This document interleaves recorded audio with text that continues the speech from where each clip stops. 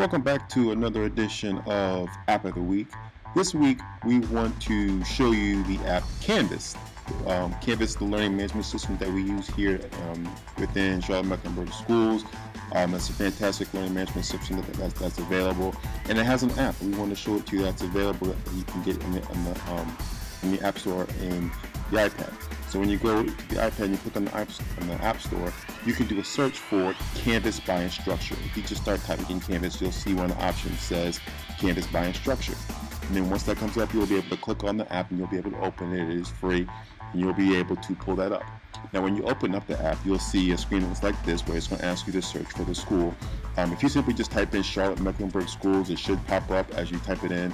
That'd be the easiest thing for you to do. I just type in Charlotte-Mecklenburg, it'll come up like you see here. And it's going to ask you to log into NC Ed Cloud. And now you all know how to log into NC Ed Cloud, so you will just sign in there to your NC Ed Cloud. I'm going to skip that. And once you log in, it's going to ask you to authorize. So you're going to click the blue button to authorize.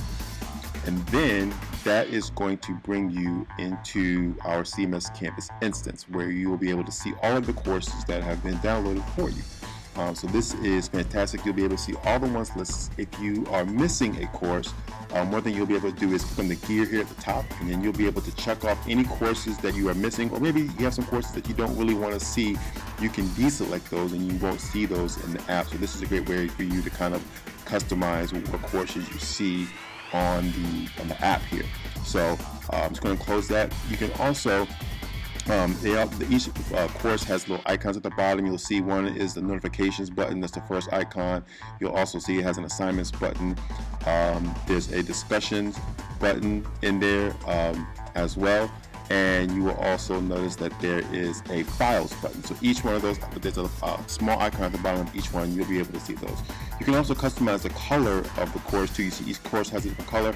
You can click on the little pencil, and that will allow you to change the color of the course. I'm just going to pick one now, and we're going to just walk through this course. So here's one of the courses that we have. So it's our Tech Leader Level 1 course that we did.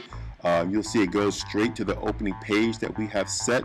All the pages are there. The links are all working. They're all available. So now, if as a user, everything that I would normally see from the browser, I can see from the app. And again, all the links work, and everything is in its proper place. And now all my users can use it. So I want to show you some of the different components, some different aspects of this. So I just want to click on one of the links, and you'll see it takes me to the links takes me to the module, which is just as it is when you look at it from the browser. All the links in the modules are working. Some of them will take me to different Canvas pages. Some of them may take me outside of Canvas. There's a link here that'll take me to a video that goes to outside of Canvas. So this is something that you can do too. So all this information, all the content is available right here in the app. So I'm just going to go back. There are a few limitations. There are some things that you can't do in the app that you can in the browser. And I just want to walk through these. I'm not going to go over all of them, but I want to mention a few of them. So we're going to start with the announcements. So I'm going to click on announcements, and you can see here I can see all of the announcements that are available in this particular course. I can even create a brand new announcement by up at the top here by hitting that icon, and now I can type in the announcement. So that's nice. You can create and view all your announcements from here. Next you have your assignments. You can take a look at your assignments through here. You can view all of them. If I click on one of my assignments, I can see the details of it. I can also see the submissions. If I click on the submissions tab, I can be able to see all of my students, and I'd be able to click on that to see their submissions from the app. I'd be able to view each one of those. So that's a fantastic option that you have available in the app. So I'm going to go back, and then you also have the discussions. So same thing with the discussions. I'd be able to view all of the discussions that have been posted. I can also start a brand new one here and start my brand new discussion, and now it can be available for everyone in my class. I can even open up one and reply to a discussion that someone else has posted, so I can communicate with my class or participate in a discussion from there. My students can too. I'm going to click on pages as well. I can view all of my pages that are available inside there.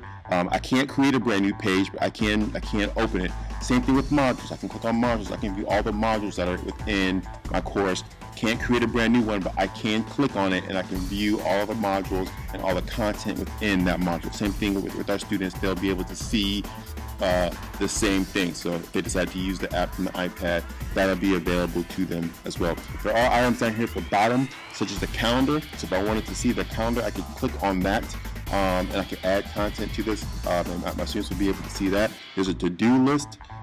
You'll be able to have that available on the app.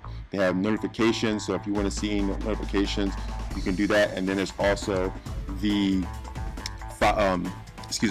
the messages. So if I wanted to be able to communicate with my class, don't want to send emails, but I want to be able to send messages to students or to my entire class, I can do that right here from the app. All my students will be able to see it, and it'll be available to them, and it's just a quick way for me to communicate with them. And all available from the app on the iPad. So that is the Canvas app. It just makes using this learning management system from the iPad a lot easier. Doesn't have everything, but does have a lot of great things that you can do it. And again, it's free and it's something available for us and all of our students on the iPad.